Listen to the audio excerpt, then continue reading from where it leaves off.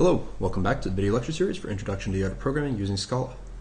This video begins a brief introduction to the topic of refactoring. Refactoring is an approach to dealing with code, and when you refactor your code, you make changes to how things are done without changing what is done. The general idea is that as your program gets bigger and bigger, you might have situations where it's doing the right thing, but the way that it's doing it just isn't quite ideal. Okay? And that part of the "it isn't quite ideal" leads into this first topic, and this is the actual term that is used for this. Your code becomes smelly. Okay? Now, just like with the sense of smell, this is something that can vary between people. So maybe two people don't agree whether something smells bad or not. Same thing happens in your code. A lot of the smells that occur in code are a matter of degree, okay, and not just an absolute. If you want to learn more about refactoring, there literally is a book by Martin Fowler, and it's called Refactoring. In my book, I go over a few of the different smells and a few of the refactorings, especially the refactorings that are present inside of Eclipse, but I don't go over everything. I don't even get close to it.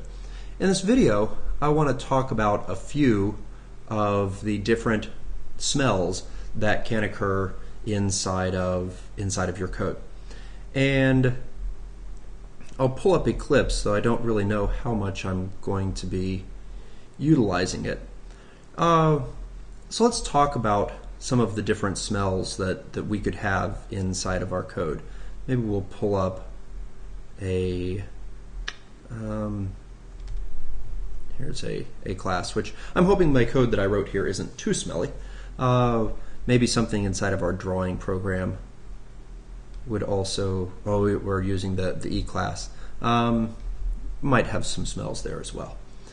So a few of the things that you might find in code that can be smelly. We could also look in the API. In fact, there are some great smells in the Java API. And part of the reason why they're there, oops, have an extra O there. These smells are there in some ways because parts of the API were written before people really had a good idea of how they should be doing things inside of Java. And so they went back and they changed things and revised them. But you wind up with some things that aren't quite right in here.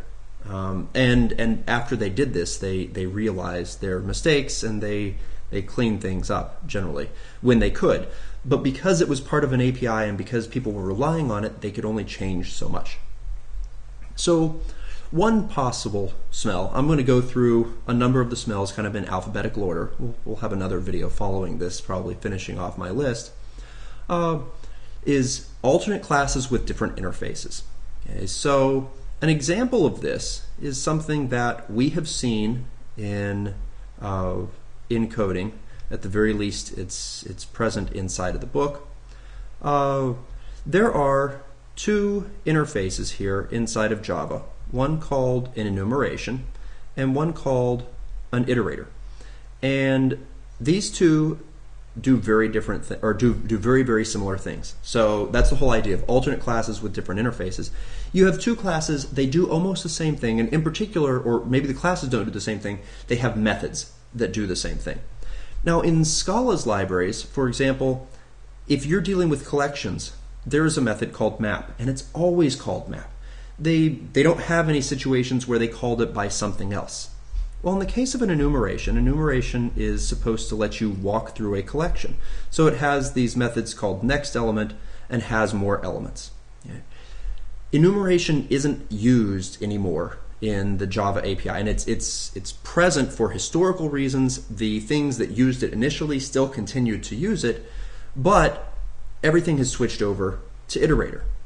And you'll note that iterator has a next method and an has next method, as opposed to the next element and the has more elements methods that were in the enumeration.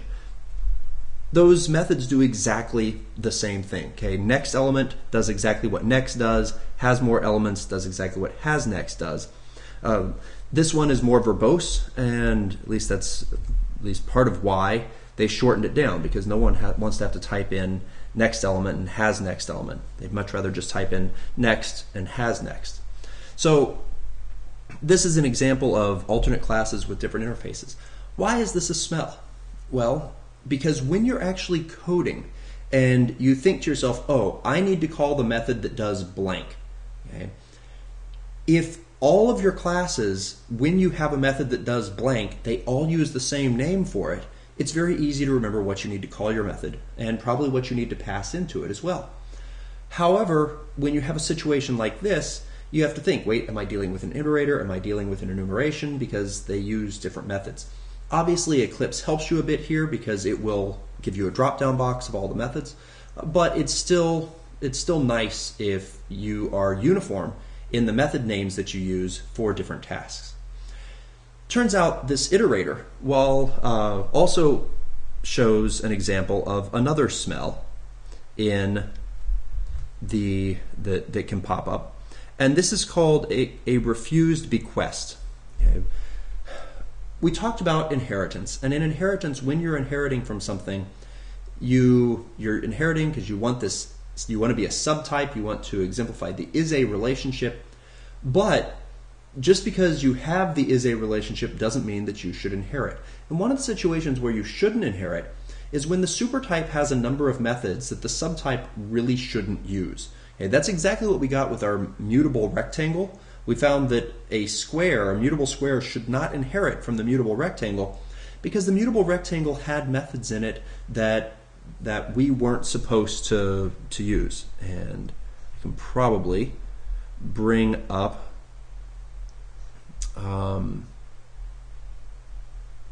there's little examples in here. Yeah, so we had our mutable rectangle. And the thing was, it had, so okay, getting width and height, that's fine, but the mutation of being able to set width and height, that was a bit more problematic. And we originally made it so that our square inherits from the rectangle, but this causes some significant challenges for us because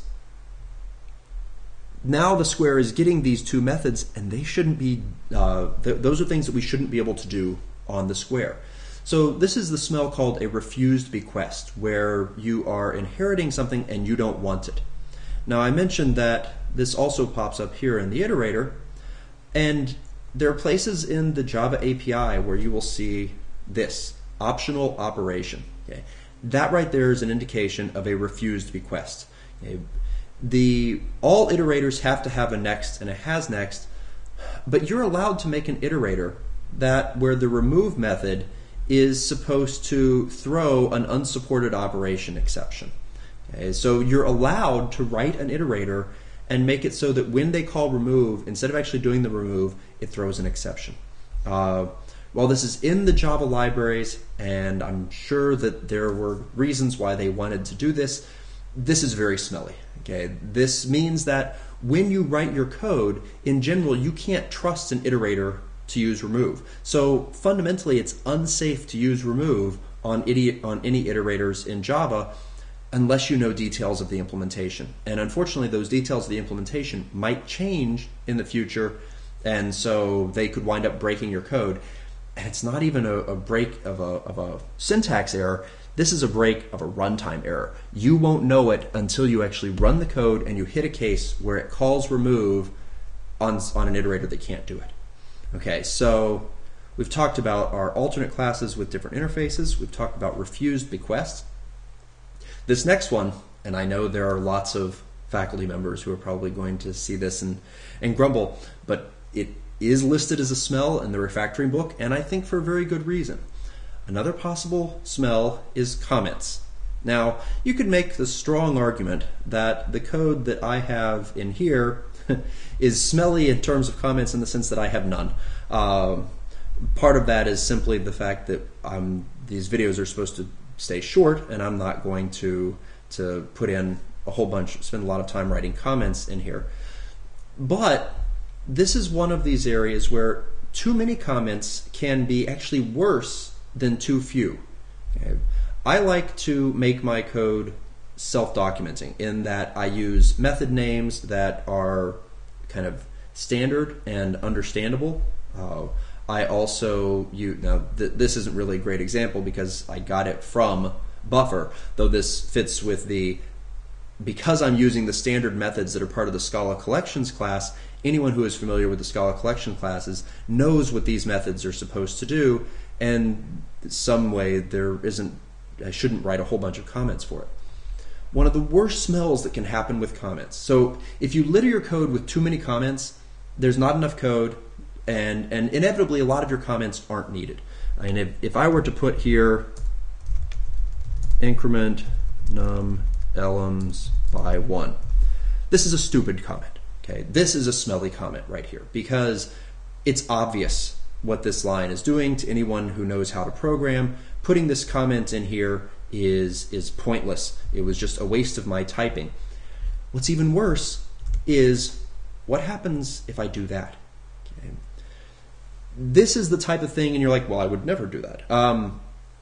But it turns out that if you have lots of comments in your code, as you maintain the code, as the code evolves over time, you have to make sure that your comments evolve over time as well.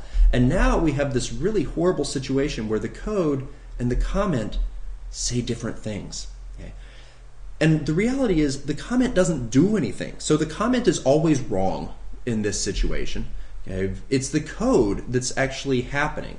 And so this is really bad when you're working in teams, because if you have a comment and it was a needed comment because you have code that is challenging to understand, someone might read your comments and say, oh, that's what that does.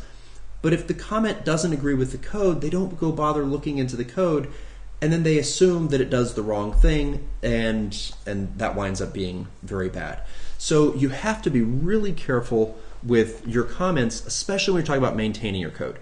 Putting in comments initially, reasonable comments for places that are hard for people to understand. Also, definitely, Scala doc comments that you put in here that can be used for generating documentation. Those are great things to have.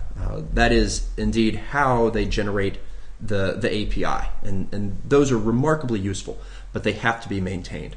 Okay, so comments get smelly when you have pointless comments or when you have comments that haven't been maintained with the code. Okay, let's pick another. We'll pick two more smells for this video. These are fairly simple ones. The first is large class, and then the second one is long method. This class right here is under 100 lines. If you start having classes that are thousands of lines long, and I have to admit I've had a project where I had classes that were thousands of lines long, they're probably too big. You probably need to look into refactoring them, and we'll come back to describe exactly how you would do that in a bit. But when your class gets too long, that's smelly. Okay? Why? Because it becomes hard to maintain. Okay? In the case of long methods, the significance is actually very upfront. Okay? Studies have shown that there is a very particular length to a method that is significant. Once you go over this length, you're likely to start having problems. In fact, your probability of having bugs goes up dramatically. And that magic length happens to be the size of your editor window. Okay? Basically, as soon as your method gets long enough that you can't see the whole thing all at once, your odds of screwing something up go up dramatically, because all of a sudden you're not relying upon your eyes, you're relying upon your memory. And humans have very faulty memory. Okay, so you want to keep your methods fairly short. I also hate to admit that I had a project where I had a method that was over 1,000 lines long in it. And what did I do? I refactored it. I refactored it using tools we'll talk about in the coming videos, because it can actually be challenging to break apart a method that big and get all the pieces to do what they're supposed to do. but you really don't want to have extremely long methods, and you really don't want to have extremely large classes. If you start finding that you have either of those, you need to break them down. You need to take that class and break it into multiple separate classes. You need to take the method and break it apart, and we'll talk about the different refactoring techniques for how you can do that. So those are our first 5 smells, and I'll come back in the next video and we'll talk about some more.